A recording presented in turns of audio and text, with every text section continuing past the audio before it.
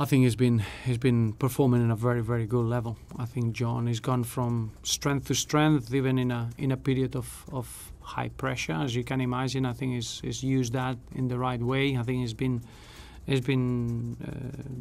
taking the support of everyone at the football club, and then he's performed with an incredible composure and an incredible maturity. Then you see him the way that he goes and he performs for England in a very natural manner, and I think it's just again the sign of the caliber of the player that we have.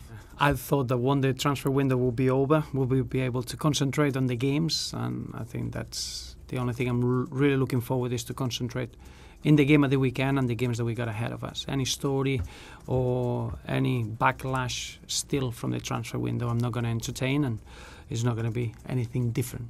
I very much expect a very strong Chelsea team with the right mentality, with the right approach, with a team that they are hitting the heights that they had last season, and they won the league comfortably. So I don't think it's just a big difference at all. It's just the early start of the season, and now we need to make sure that they don't develop momentum against us.